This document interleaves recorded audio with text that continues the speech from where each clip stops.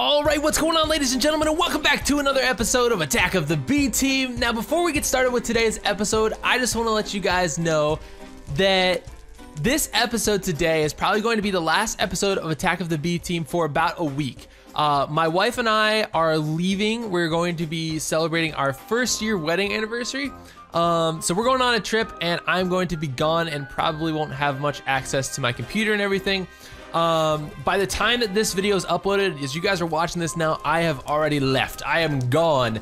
So this is going to be the last Attack of the B Team episode for about a week. When I return, I will get back to it. We'll be doing some more Witchery stuff and fun stuff.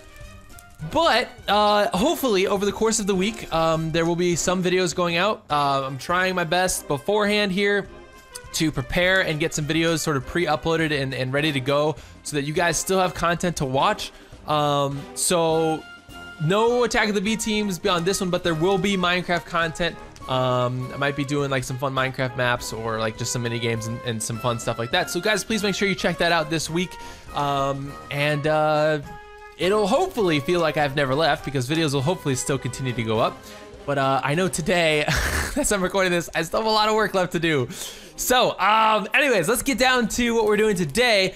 And that is that last episode I know was very disappointing because we didn't get a Poltergeist. Now, I have talked to the mod creator and there is an alternate way to get a Poltergeist.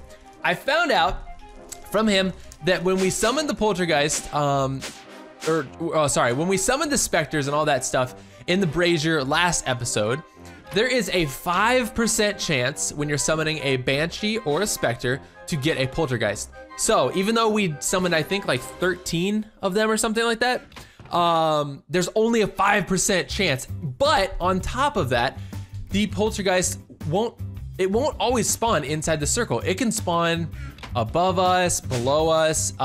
So it could be, if one did spawn, it could kind of be anywhere. I really don't think that it did.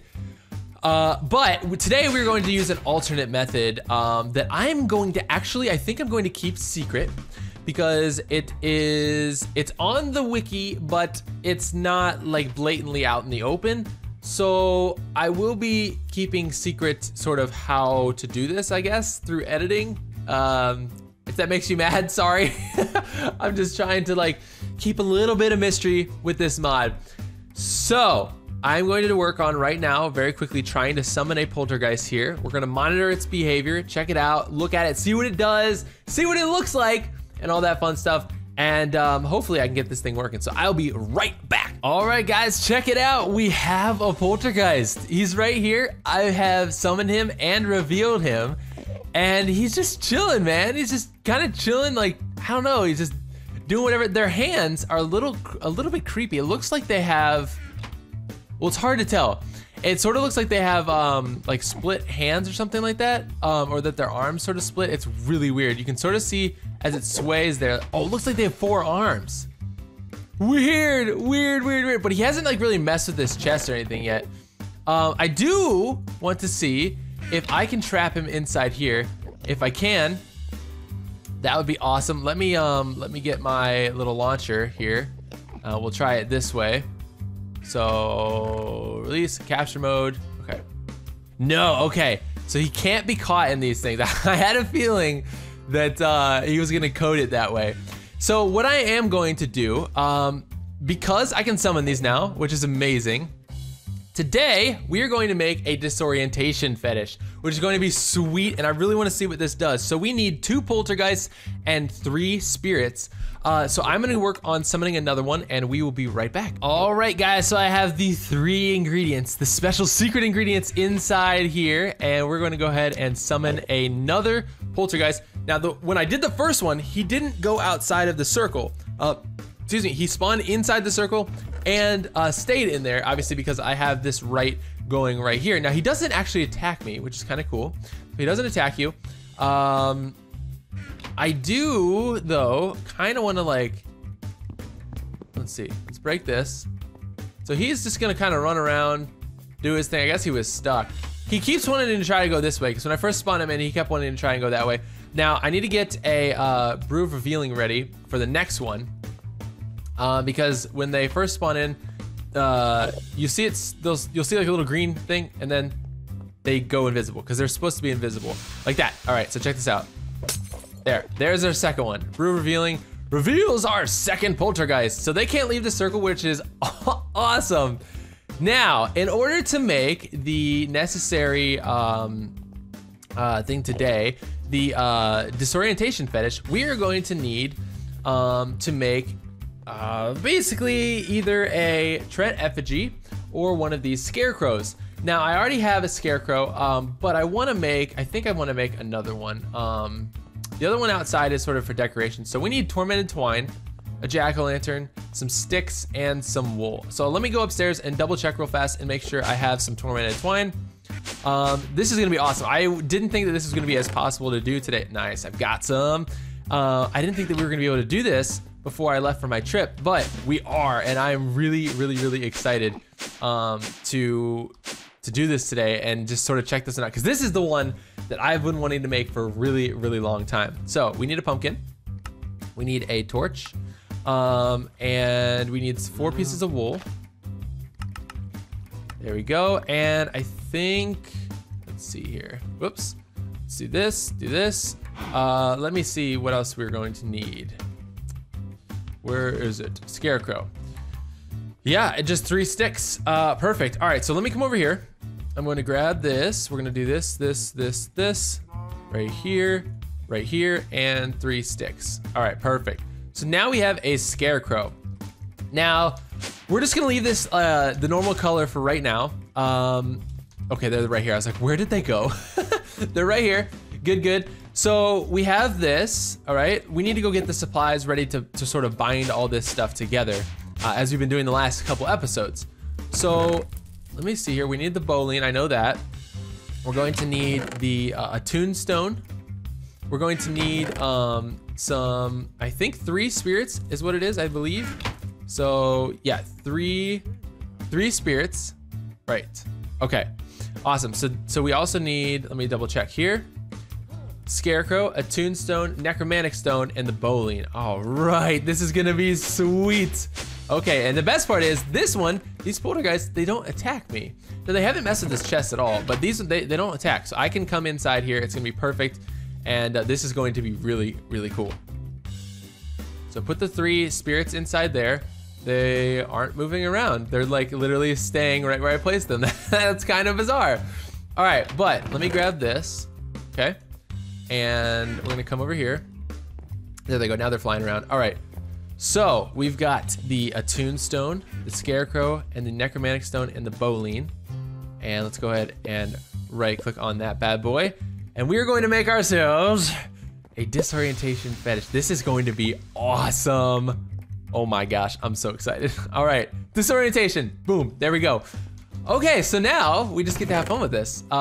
So what I need to do first is use some tag locks to essentially protect certain people.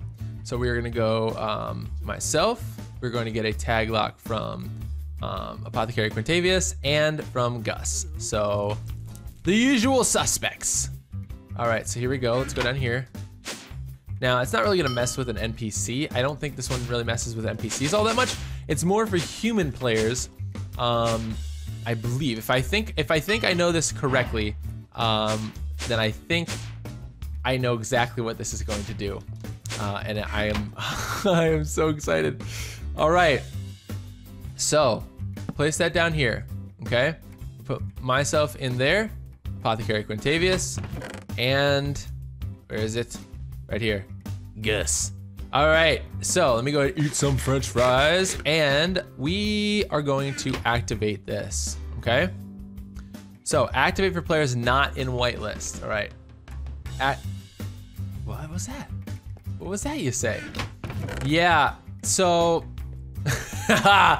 this is the disorientation fetish. This is so cool, okay? It's going to flip your vision around every time you get near it, okay? So watch this. I fly in, and what? Exactly. It's totally gonna disorient you. So it's hard to disable because I'm gonna have to do this. Let me disable this. You guys, I think you guys kind of get the idea, right? Well, you know what? Let's go outside and let's test this because this has some really awesome uses. Some really awesome uses. So we'll just use this as an example, okay? Right here, top of the tree, okay? This is perfect. So let's go ahead and activate this for players in the whitelist, all right? You're flying, blah, blah, blah, dun, dun, dun, dun, dun, dun, dun, dun. What the heck? Yep, exactly. Isn't that sick? That is so freaking cool.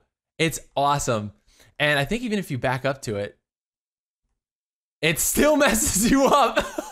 That's so cool. Oh my gosh. Oh, this is awesome. Okay, so before I get totally tripped out, oh, there we go. Let's go ahead and disable this. All right, so you guys kind of get the idea, right? You sort of see like what this is doing. Now, what we need to do now is pick a color. I want to go and pick a color for this thing. So we've got the red ones down here for decoration. This one is the screaming one. When people get near, it's going to activate and make some awful screaming noises. But for the disorientation one, I'm thinking yellow might be a cool color. I don't know. I just sort of I don't know. I'm associating this with Pokemon for some weird reason. Do you guys remember in Pokemon when your Pokemon gets like confused? Those little yellow birds fly around his head, and that's like sort of how I feel about this. It's like kind of confusing you, and so we're gonna use the color yellow on this. That looks really cool.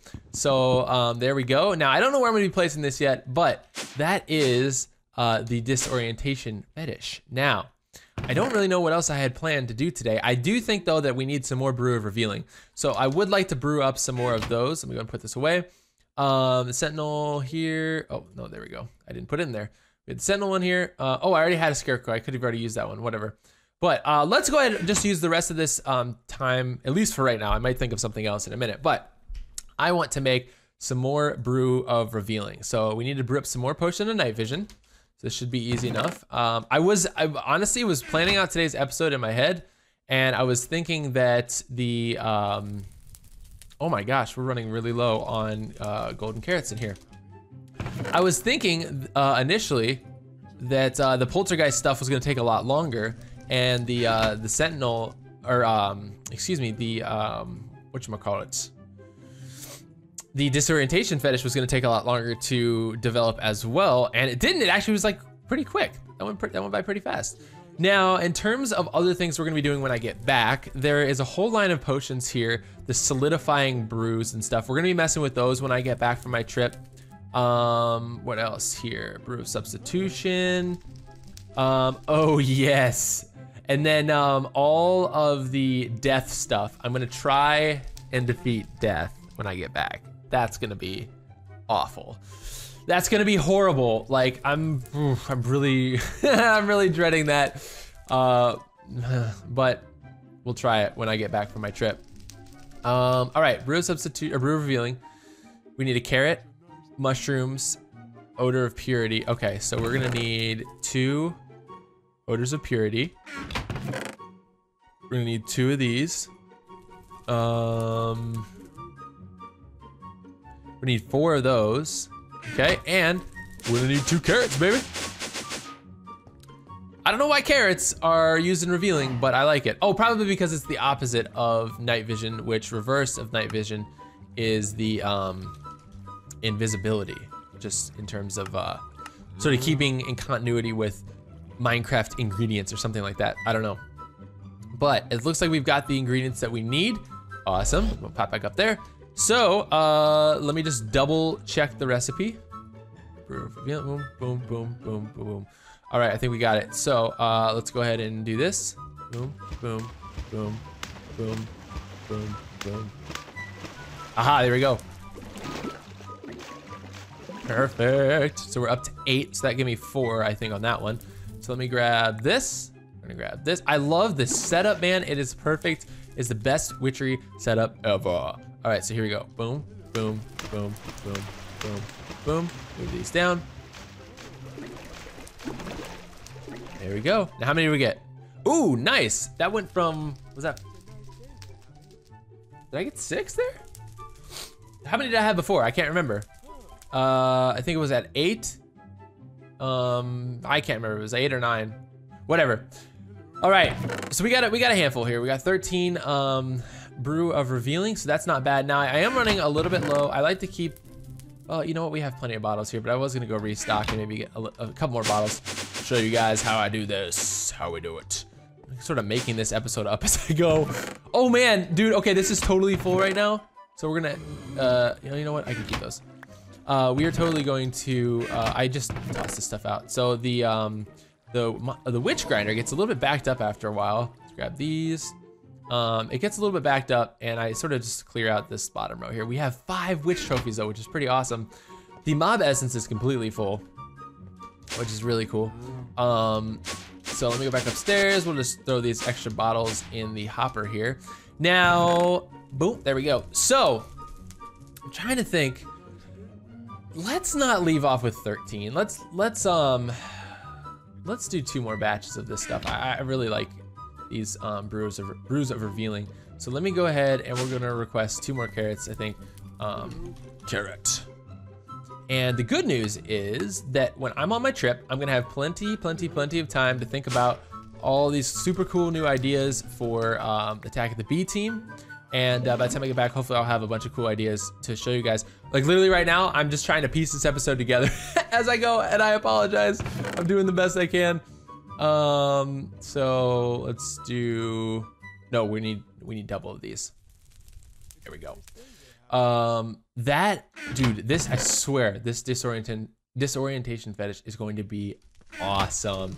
I'm really excited to use that for something.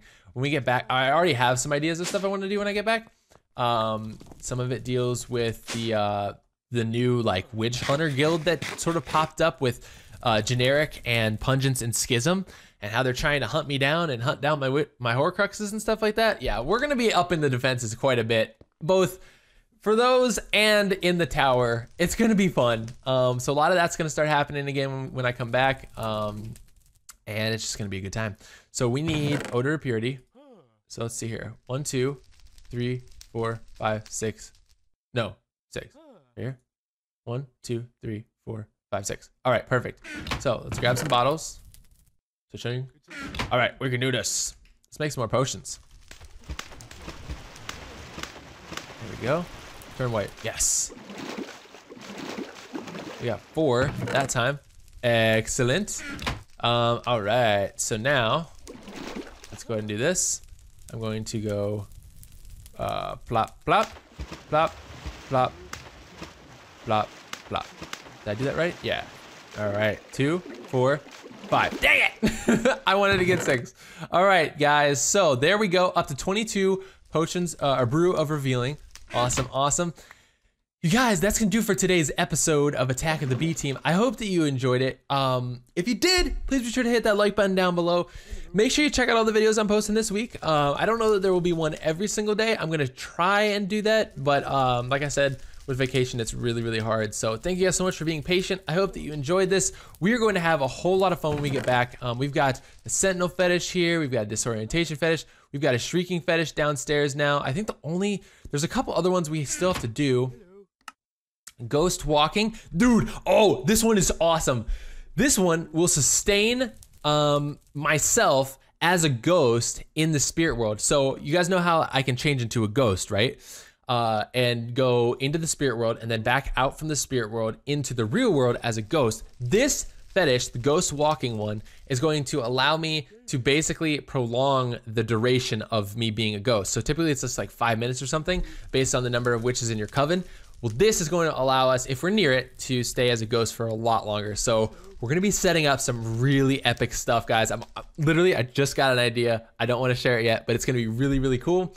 And the voodoo protection one is going to make our voodoo protection stuff stronger. We might make one of those or whatever, but these 3, 1, 2, 3, oh, and 4. These 4 are like really, really big. And guys, there is a new Witchery update out now as well. It's not in the pack yet, but version 0.19 I think came out, 0.19. So hopefully by the time I get back, that's in the mod pack too. And we're gonna have so much stuff to play with.